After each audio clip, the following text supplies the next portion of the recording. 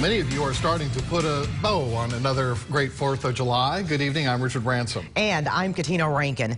People who went to downtown Memphis to see fireworks over the Mississippi River are now headed back home. But Local 24 News reporter Caitlin McCarthy isn't done with her night just yet. She's live on Mud Island tonight where the show just ended. Caitlin?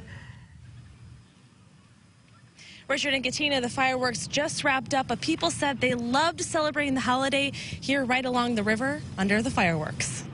Having fun and swimming.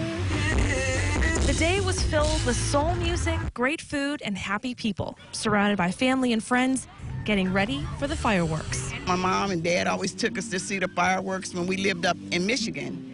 And then when my kids came along, I always made sure they got to see them. So I'm like a big kid at heart when it comes to seeing the fireworks. We have a big party over here on Mud Island. It's called A Vibe on the Island. We've got bands. You can hear Marcella playing right now. We have a bunch of bands all the way up to the fireworks. Visitors from across the country came for the beautiful location and festivities. We just read on the internet that this was the place to be for the 4th of July.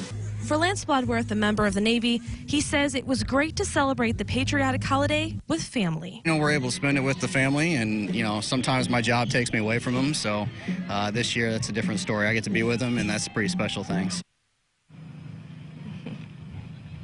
Mud Island was packed tonight, and the weather was absolutely beautiful. Live on Mud Island, Caitlin McCarthy, Local 24 News. It looked like a good time. Thank you, Caitlin.